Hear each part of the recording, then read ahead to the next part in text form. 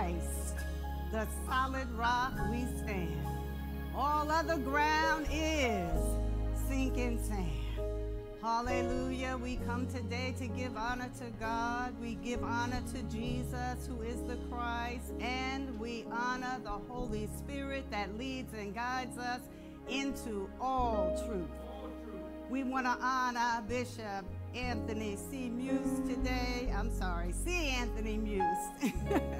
First Lady Elder Pat Lawson Muse, the entire Ark family, my husband, and all of you, the saints of the Most High God. Truly, it is good to be in the house of the Lord one more time.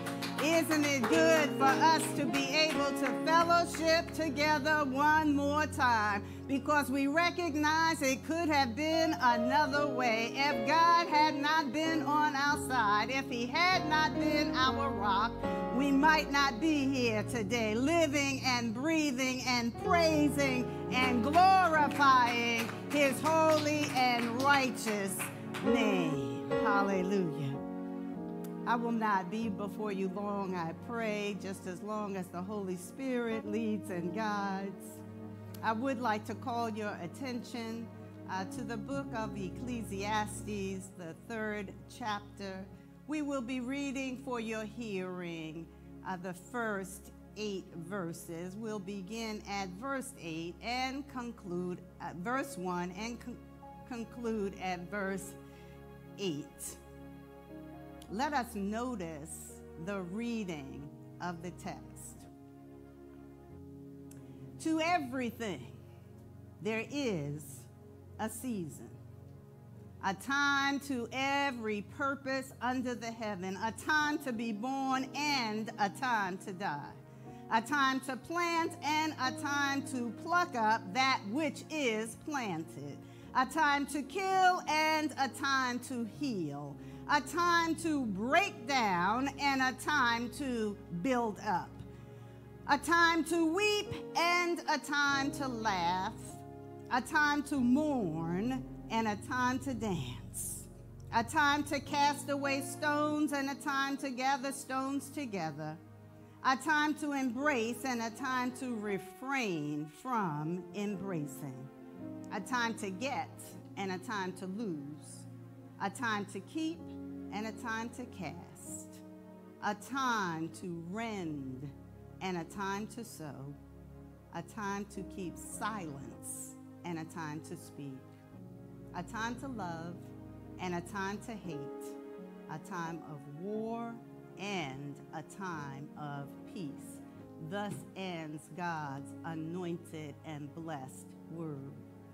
For a subject today, I would like to use season reasons. Let us pray. Gracious and eternal Father, Lord, we come before your presence, O God, recognizing, O Lord, that I am just your earthen vessel. Pray, God, that you would, O Lord, move by the power of your might. Send the Holy Spirit to preach to your people, teach to your people, encourage your people on today, O God, for truly we all need to hear from you.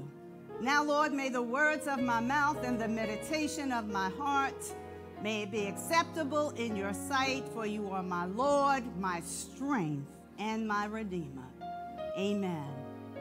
Praise God, from whom all blessings flow. Reasons for the seasons and season reasons. There's a quote by an unknown author that says, and I quote, "I have resolved to live, not just endure, each season of my life," end quote. There is, on the other hand, a very well-known scripture thought to be written by King Solomon, the wisest man that ever lived, found in our text today, and it simply yet profoundly says, "For everything there is a time and a season." But since that hasn't been definitely proven, we'll simply address him as the preacher, if that's all right. Ecclesiastes is a book most theologians conclude was written indeed by Solomon. It's a book of wise sayings that examine the meaning of life's endeavors, the value of common wisdom, and the problem of injustice. It addresses the times when life does not make sense, when it seems that wisdom cannot offer any satisfactory answers. And the preacher profoundly states, for everything, there's a time and a season. He takes an honest, fearless look at wealth and labor, pleasure and wisdom as ultimately being meaningless in and of themselves. But the book also concludes that realizing such limitations should encourage us to approach God with awe, with reverence, with amazement, with respect, and with admiration. In this passage, the preacher says there's a time for every matter in life, and he illustrates this truth by juxtaposing opposites, some of which I read, but in total, 14 pairs of contrasts as examples of how life is comprised of various seasons. Now, these can be thought of as just opposing opposites, but clearly the preacher includes everything that happens in between from one extreme to the next. Ecclesiastes is a journey. It begins with a prologue that introduces the preacher and his theme, life is mysterious and seems to make no difference at all. But an epilogue sums up the words of the teacher and the main lesson of his quest: fear God and obey his commandments. The idea of fearing God, that is to say, viewing him with reverence, respect, and awe, helps us to examine how our lives work and offers guiding principles for navigating life. As a result, we come to realize that while there are a variety of life seasons, we are always living in a season. But even more relevant for us is that we are able to determine which season it is that we're living in order to embrace it and be reshaped through it. How many of us know the Word of God will reshape you? So for a subject today, I'm using a reason for seasons and season reasons, because in chapter 3, the preacher focuses on the major method of living a life of relevance and meaning. Solomon calls us to embrace God's appointed seasons of life. We don't choose them, they come when God sends them. We cannot control the timing of most events, but we must be able to recognize the timing of them. It's a call for us to seek God, who has appointed our times, so it's imperative that we seek him and his wisdom to successfully navigate his appointed seasons of life. We do that when we learn to trust in God's gracious providence. After calling us to embrace God's appointed seasons of life, the preacher speaks of God's gracious providence over all of life. Thank you, Jesus. In other words, God's perfect governance over the entire universe. In the 11th verse, the preacher writes about God. He has made everything beautiful in its time. Therefore, life is not subject to random chance, but as purpose and meaning. Everything is under the authority and care and concern of God. That ought to make somebody happy today. I'm glad I don't have to make a lot of decisions for myself. I'm glad that the Holy Spirit leads and guides us into all truth. Paul wrote in Romans 8:28, and we know that for those who love God, all things work together for good, for those who are the called according to his purpose. All things work together for good because God causes it to do so. Everything is beautiful in its time because it is according to God's appointed time. And this doesn't mean, however, that we'll understand it or even enjoy it, but it does mean that we receive it by faith.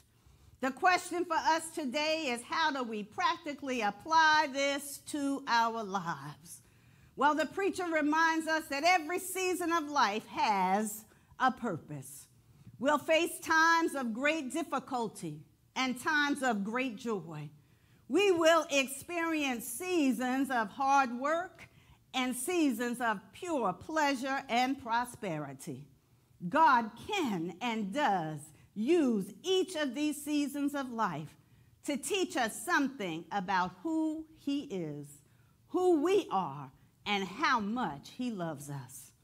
We may never fully understand what God has planned for us, but our attitude toward life changes when we learn to see good times and bad times as opportunities to grow closer to our Heavenly Father. As we journey through the seasons of life, we will experience countless ups and downs, ins and outs. I'm sure in your own life you have experienced the highs and the lows. And in fact, it is with certainty that somebody right now is going through something that feels like a roller coaster ride. Roller coasters go up and down and twist and turn and loop and plummet.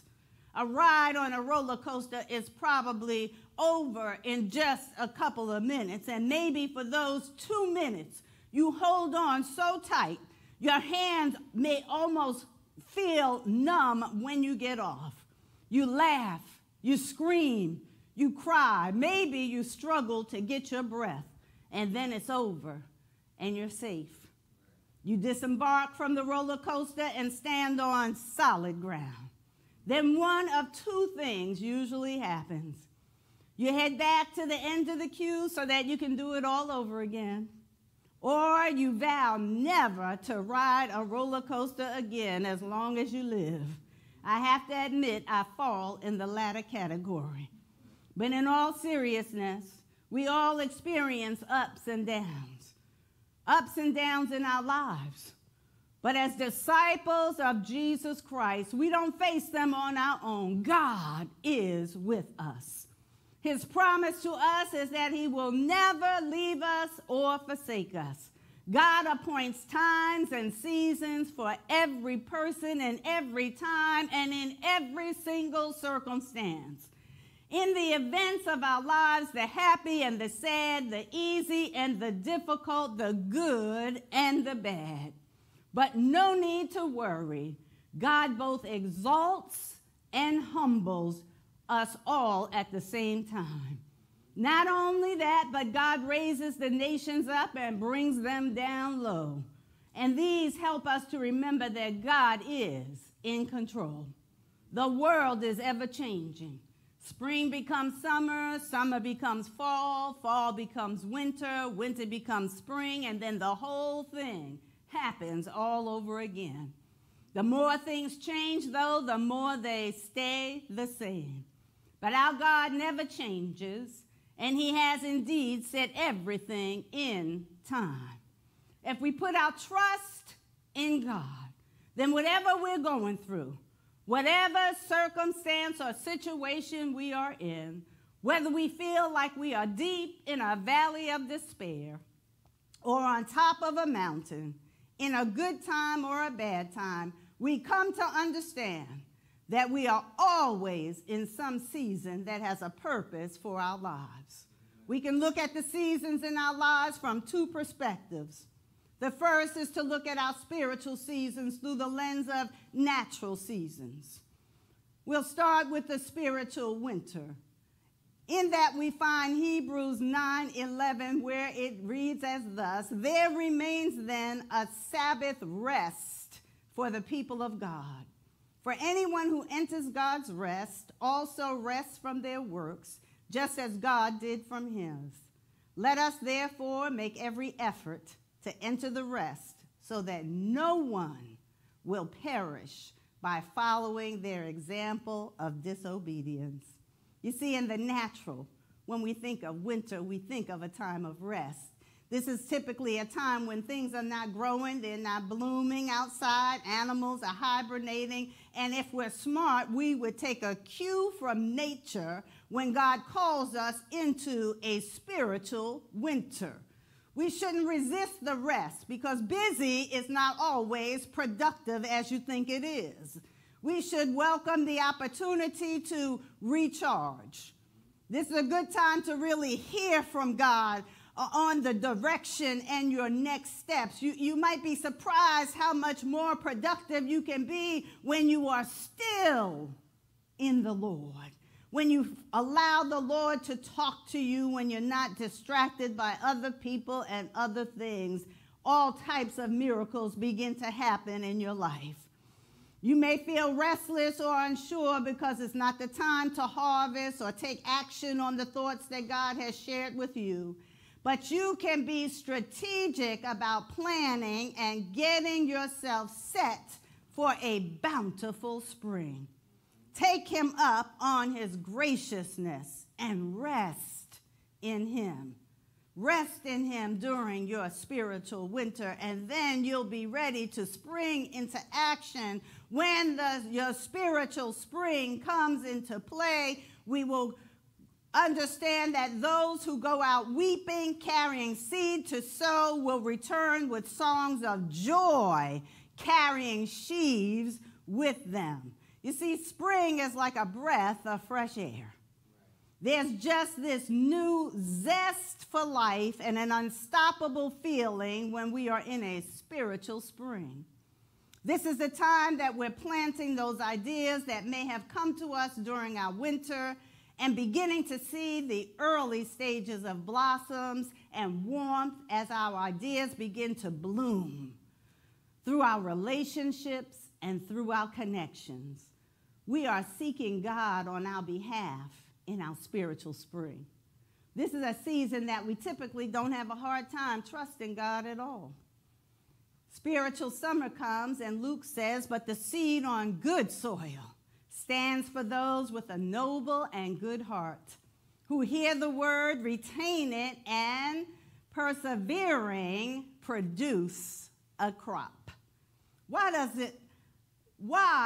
would anybody think that nobody loves summer?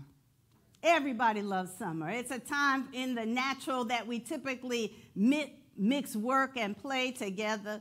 It's a time to reap what we planted during our spiritual spring. It's a time to continue to work while making sure that we include refreshment and relaxation in our lives. It's a time for us to get rid of those weeds that we may want to pop up and get us distracted. If we limit our distractions, a spiritual summer can be very good for you. After summer comes fall, and it's harvest time. The Lord will indeed give what is good, and our land will yield its harvest. If you look at nature, this is typically a time of things falling away. This is when we see the temperature and leaves begin to change, which is how we know that fall is coming. It's a time when God might be calling some things to fall away in your life. Nature provides a great example of how this should look in our lives. Too often we hold on to things that could potentially cause problems in our next season. Spiritual fall usually causes us to look at the dead things in our lives, the unproductive, stifling things that hinder us from being all that God would have us to be. It's not by accident that God designed 4 different seasons. Everything with God is purposeful. And clearly our spiritual seasons do not always match up with the timing of nature's seasons. But the essence of the season is always there. Each season brings on change, new blessings, and challenges. Just as the weather experiences different seasons, so do the seasons of our spiritual lives. What works in one season will not work in the other. And understanding what spiritual season you're in is essential to the growth of your faith and your relationship with God. Seasons remind us that Jesus Christ, the one who called us out of darkness into the marvelous light, is faithful and well-equipped to meet all of our needs. We all have struggles in life. We struggle with friendships and relationships. We struggle in marriage. We struggle in the workplace, and we struggle to raise our children. But these struggles are all seasons in our lives that with the help of God, Jesus, and the Word, we learn to navigate through. Life is filled with mountains and valleys, crossroads and crisscrosses, but Jesus promises to never leave us nor forsake us. We'll go through all these seasons with the understanding that some are good and some are neutral and others are just downright bad. But each season provides us with a focus for prayer, a reason to meditate on the Word, and the determination to hear God's voice. And that brings us to our second perspective. Living through seasons is through the lens of our feelings or emotions. Everyone loves a happy season. And why wouldn't we? This is the easiest season to pray through because God has given us everything we need and want. We can praise Him when everything in our lives is going well and God is blessing and showering us with favor. And we call on the name of the Lord and we say, Lord, we thank you, and everyone is happy. But that's the season that's the easiest to bear. The grinding season, on the other hand, is of the other extreme. It is a busy season when you feel you just don't have enough time to accomplish all the things you have to do on your plate, all the to-do lists, if you will. But being busy does not mean that you are doing what God would have you to do. Sometimes we busy ourselves with the very wrong things. You might be just spinning your wheels going around and around and accomplishing absolutely nothing.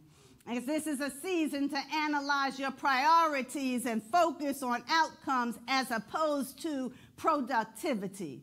In this season, you might come to feel that your time of devotion and your time of prayer with God feels like just another thing on your list of things to do. Things are not necessarily working out right. They don't happen when you need them to happen. And you're not getting exactly what you want during this time.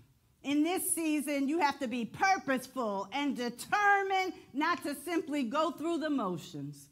This is a season when you have to push and push really hard.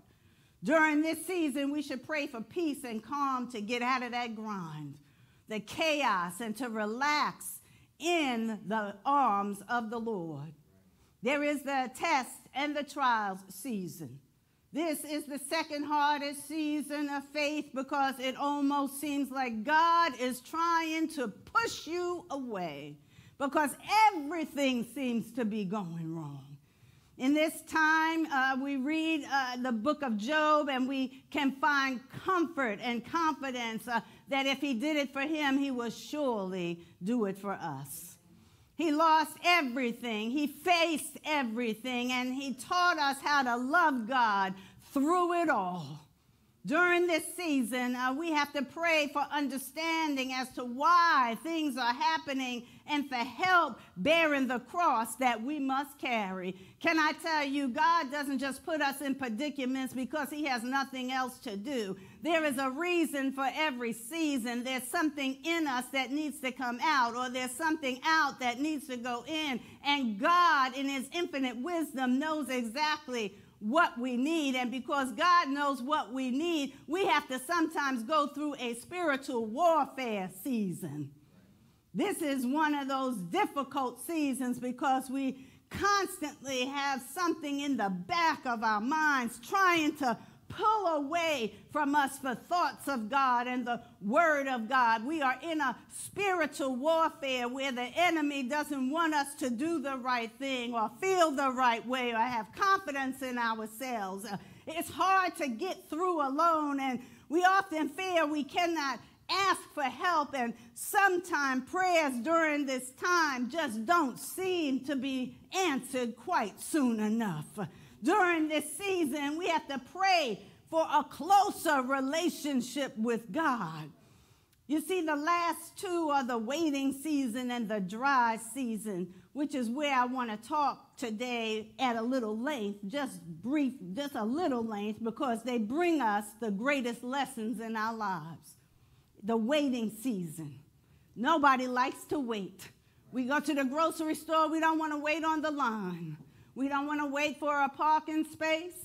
We don't want to wait for a movie ticket. But if we want it bad enough, we will wait. And we come to live out God's word, though, and comprehend that during this season, God's timing is not our timing. We all have expectations about how we think our lives ought to go. But we have to no guarantee that things will happen according to our plans or our expectations. It's not our timing, but God's timing. Life crises never come at a convenient time and rarely ever resolve in a time frame that we would choose. It's a time when the reality of we are not in control makes itself exceptionally clear. It is a season when we feel like we have nothing. And during these days, months, or even years of uncertainty, we learn no matter how much we research, no matter how much we network, no matter how much we organize or plan, ultimate control belongs to God, and He will do what He knows is best for us. And so we learn to praise God anyhow. We praise Him while we're waiting, even though we don't know how much longer we have to wait. We praise Him because we recognize that He sits high and He looks low. We praise Him because we understand that unlike people, He always has our best interests at heart. We praise Him in this season of waiting because we know if we wait patiently on the Lord, all things will work together for our good. Hallelujah. Praise be to God. Lord, I thank you for the waiting season. Is it easy? No, it's not easy. Sometimes we just have to wait. I had to wait for God to give me a job, and I want you to understand that was not an easy thing. I mean, you have bills to pay, you have food to buy, you have Pampers to take care of, and child care, and all kinds of things that you have to handle. But can I tell you, when you wait patiently on the Lord, He will come through. And He never comes through in the way that we think He will, but when He comes through, as they used to say back in the day, He's always on time. Our God is able to do exceedingly abundantly above what we can even think or imagine. We may be waiting for A, and God will bring us A, B, C, D, and E. Why? Because we waited on Him without interfering with His plan and His purpose. Can I tell you, when you wait on the Lord, all good things will come your way. Praise be to God. But the worst season of all, in my opinion, is the dry season. That dry season for me, it's just horrific. Amen. Praise be to God. But once you come through that season, I want to tell you, as the songwriter said, you're better, you're wiser, and you're stronger. Dry bones, the word says, hear the word of the Lord. This is what the sovereign Lord says to these bones. I will make breath into you, and you will come to life. Sometimes we're just like a sack of dry bones. We can't hear from God. We can't feel God. We don't understand what's going on around us. And from time to time, we all experience this dry season. I don't care what your office is. It doesn't matter what your title is. It doesn't matter how much money you have. We will have a dry season. And I can tell you a dry season is not a pleasant time to live in. But God just feels so far away from you. And if you really love the Lord, you're uncomfortable because you're accustomed to God walking with you and talking with you. You're accustomed to God holding your hand. You're accustomed to God moving in you and through you and using you for His glory. And here you are, dry like a sack, and nothing seems to be coming from you. Nothing seems to be getting in you. And you look up and you say, God, why have you left me? How many of you know sometimes God will leave us because He wants us to think about what He's already planted in us. He wants us to dig way down and pull out from our belly all that He has poured into us. He wants us to recognize that we cannot live without Him. We cannot survive without Him, because every now and then we get a little big-headed because God has been so good to us.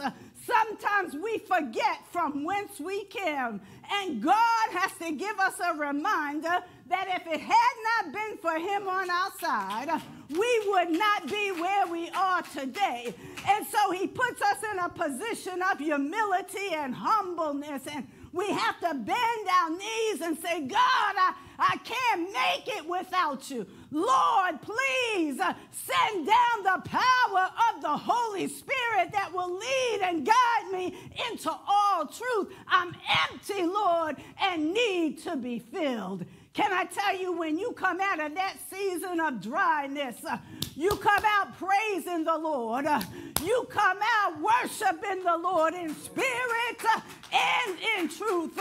You come out better than you were when you went in. Can I tell you, when you come through that season, see, I know that season because I've been through that season where I couldn't get a word from the Lord. But one day, He said, that's enough. I think you learned your lesson, Spruell. I think you understand now where I'm trying to take you. I think you know, Spruell, what I want to do in your life. Praise be to God. And before I knew it, the water was pouring down. The Word of God was spilling over. Can I tell you, while it's the most horrific season, can you imagine not feeling God? Can you imagine walking and dealing with all the chaos and confusion in this world without God? But can I tell you, He really hasn't left us. We just feel like He left us. He's not answering us as quick as He usually does. He's not pouring into us like He usually does. But praise be to God, He is on time. I'm closing now. Praise God. Seasons, both natural and spiritual, they take us through the life cycle over and over and over again. In essence, when you think about it, we're planting and watering, growing and dying to sin and living for Christ over and over again. It's critical that we notice the move of God in our spiritual seasons. They remind us that God is always at work in us, and that the Holy Spirit is setting the pace as we move from one season to the next. Spiritual seasons are the natural rhythms or movements in our spiritual journey that flow through us as we continue to grow with Him. Lord, I love growing with you. Unless we understand how seasons work in the kingdom of God, we can begin to feel a lack of control or a sense of ineffectiveness, and that leads to complacency. Praise be to God. And we know that is not the will of God.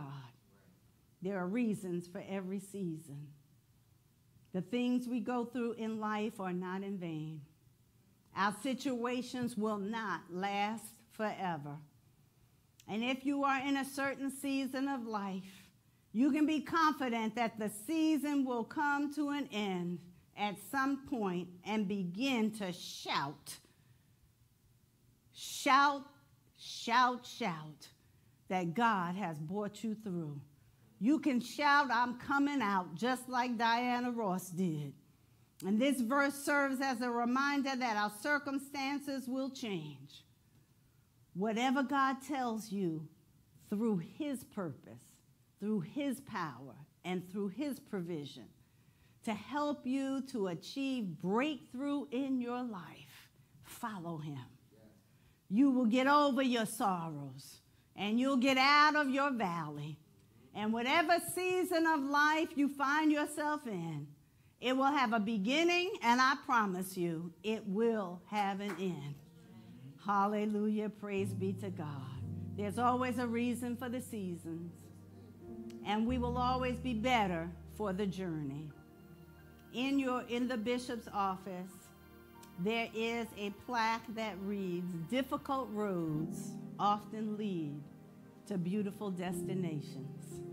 Where we end up is often determined by how we handle the seasons in our lives.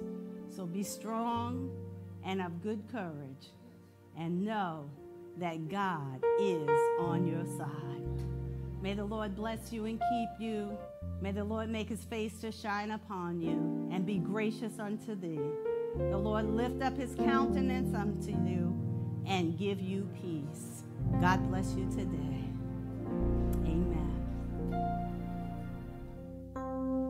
Praise God. We thank God for those who were saved today. And now I want to speak a word to those who have been a little slack in your Christian walk with God, maybe being away from the church. Maybe something happened that hurt you in the church. Maybe you just kind of lost your faith and your direction.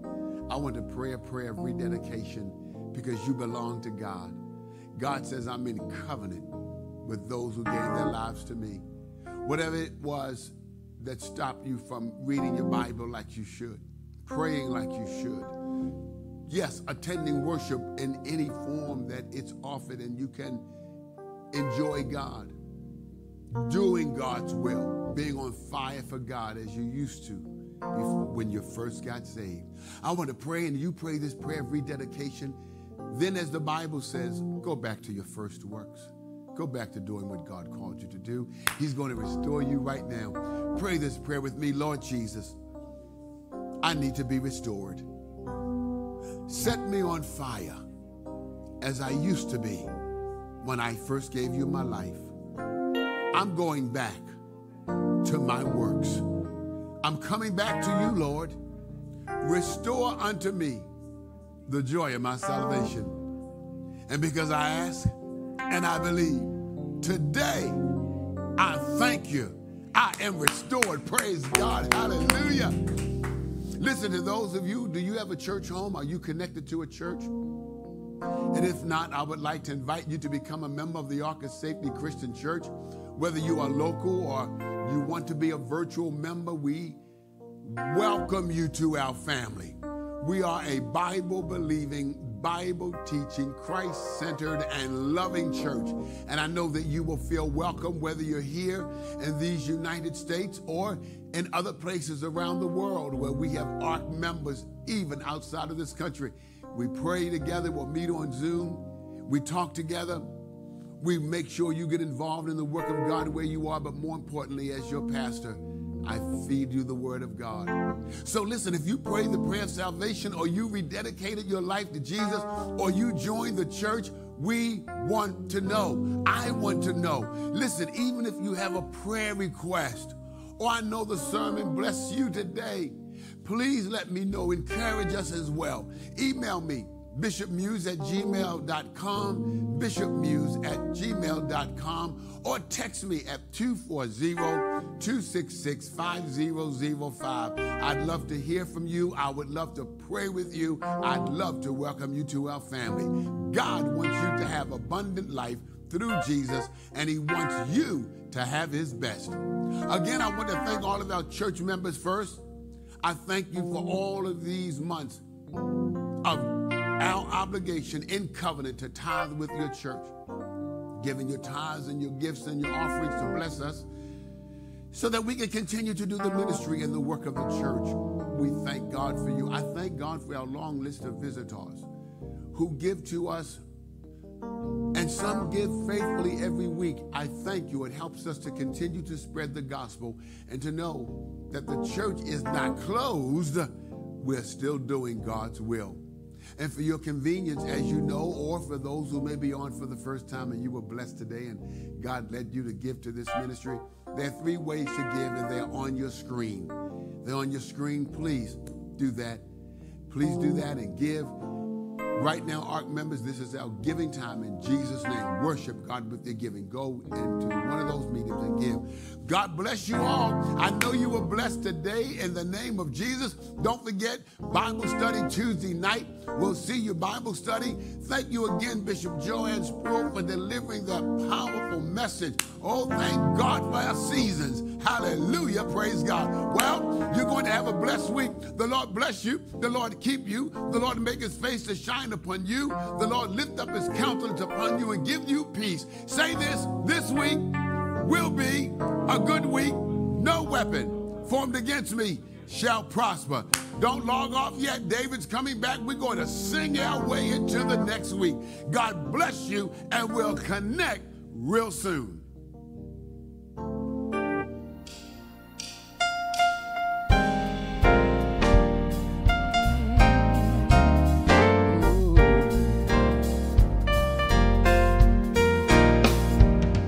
I got my mind made up, and I won't turn back, 'cause I want to see my Jesus someday. I've got my mind made up, and I won't turn back, 'cause I want to see my Jesus someday. I've got my mind made up, and I won't turn back, 'cause I want to see my Jesus someday. Got my mind made up, and I won't turn back, 'cause I want to see my Jesus someday. Goodbye world, stay no longer with you. Goodbye pleasures of sin, stay no longer with you. I made up my mind to go God's way the rest of my life. Made up my mind to go God's way the rest of my life. Goodbye world, stay no longer with you. Goodbye pleasures of sin, I stay no longer with you. I made up my mind to go God's way the rest of my life. Made up my mind, gotta go rest of my life. Goodbye world, I stay no longer with you. Goodbye pleasures of sin, stay no longer with you. I made up my mind to go God's way the rest of my life. I made up my mind to go God's way the rest of my life. I made up my mind to go his way rest of my life. Made up my mind to go God's way the rest of my life.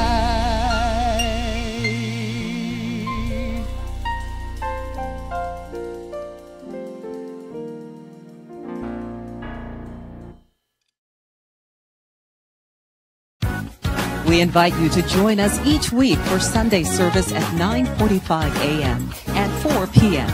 Each Tuesday for Bible study at 7:30 p.m. And join us on our prayer call at noon each first and third Wednesday of the month. The number is 571-317-3122. And the access code is 752-015-709#.